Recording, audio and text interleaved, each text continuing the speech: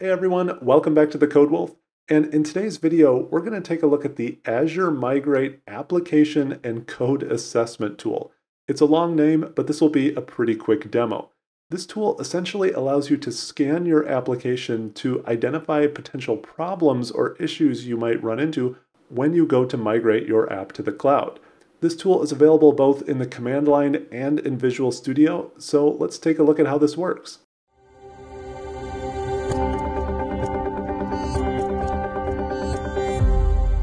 A quick reminder to please hit the subscribe and like buttons if you enjoy this content.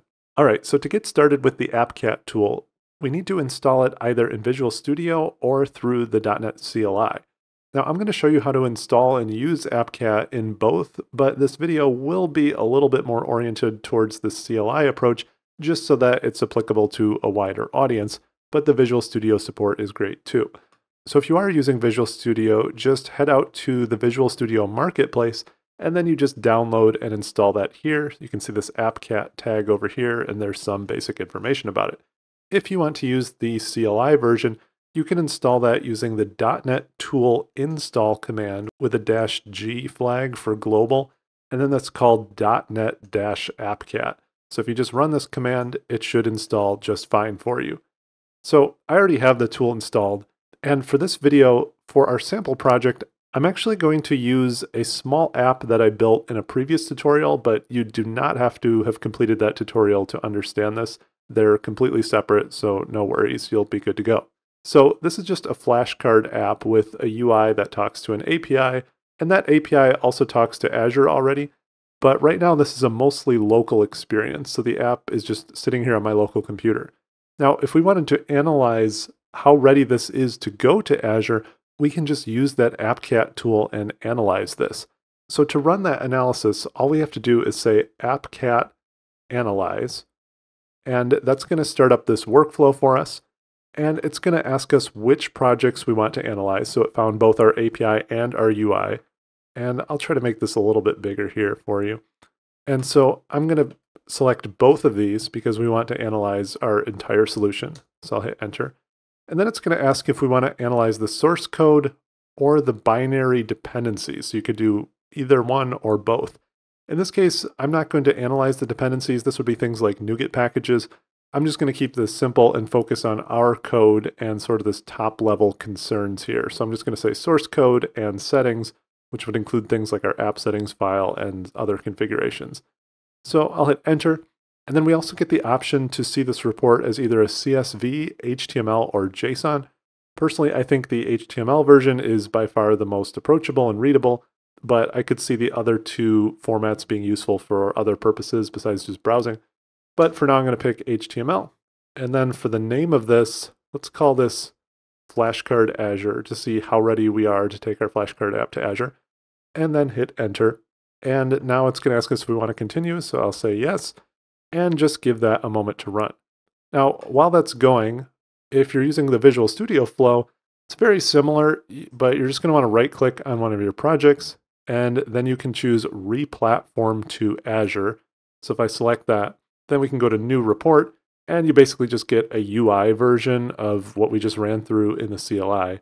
So if I were to hit Next, you get the same options here, then you hit Analyze. So just go ahead with that flow if you're more comfortable with Visual Studio. But I'm going to jump back to our CLI flow. Now, you can see this is actually completed successfully, and it tells us where it saved that here. And it also auto-launched that in the browser for us, so you can either launch it by going there directly, or we can just go where it already opened that for us. And so we're greeted with this really useful dashboard. So you can see a summary up here. It says we have 2 projects, 4 issues, 4 incidents, and then there's this story point estimator of how much work this will be. I have kind of mixed feelings about this because story points don't mean much in isolation, but it's sort of a very high level estimate of how much work it might take, which I guess is nice. But now we have different options for drilling in and looking at these different issues. And you can see they're kind of ranked between mandatory as the most severe all the way down to just informational with this nice graph and some cool UI features here. So you can also read under the help what these issues all mean. I imagine this will expand over time to include more information, but there's severity, the story points, and so on. You can see at least does give kind of a base level estimate here. But let's go up to our projects. And so you can see here's our API project and our UI project. And so we can kind of drill down into these issues and incidents by project to see how we're doing. So if I go down into the API, you can see that there's a couple issues here.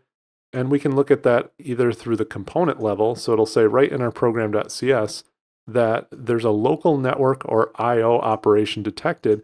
And then over here, it gives us more information about what that means. It essentially says that this type of I/O operation might not run as expected or might not run the same once you actually deploy it out to Azure in that type of environment. And we can also look at this in our Issues tab. Same kind of thing. These are just different ways of breaking this down. But if we go back up to our projects and look at our UI, there's actually more issues here. So if we look at our components, here it's complaining about the CS proj and the program file. And if we expand these, you can see at the project level, it's detecting static content. So in this project, if you watch the previous tutorial, that actually copies static content into our publish to go along for the ride. And then it also distributes static content in the form of CSS and JavaScript when the UI loads. So it's giving us advice about maybe using a CDN or blob storage. And then down here, it's also warning us about some hard-coded URLs and accessing external HTTP resources. Now, what's interesting about this is that if we go back to our app, and I'll shrink this just a little bit, we can see some of these issues that it's talking about. And what's really interesting is that most of these issues I actually brought up while we were building this app as things that we would want to take care of later. And I hadn't even used the tool yet, but the tool ended up finding all those issues that I mentioned. So, for example, if we look at our UI in our program.cs, you can see that this is hard coding a base address. So after we deployed our app, we sort of hard configured this UI to talk to an API using this URL. Well, our migration tool is saying you don't want to hard code URLs like this when you go to deploy to Azure because URLs can change out in the cloud and you want these to be dynamically discoverable and so on. And that's true of our API as well too. So here we're adding some clients where we go out and use the Azure SDK to talk to different resources. And it's just kind of warning us about these types of things of making sure that these are dynamic. It also warned us about this file.readAllText. That was the IO error that it was giving us. It's essentially telling us to make sure that this file we're reading in is located in a place that will also work in like an app service environment or wherever we deploy it out to the cloud, because just this default reading from the root here like this might not work out in the cloud.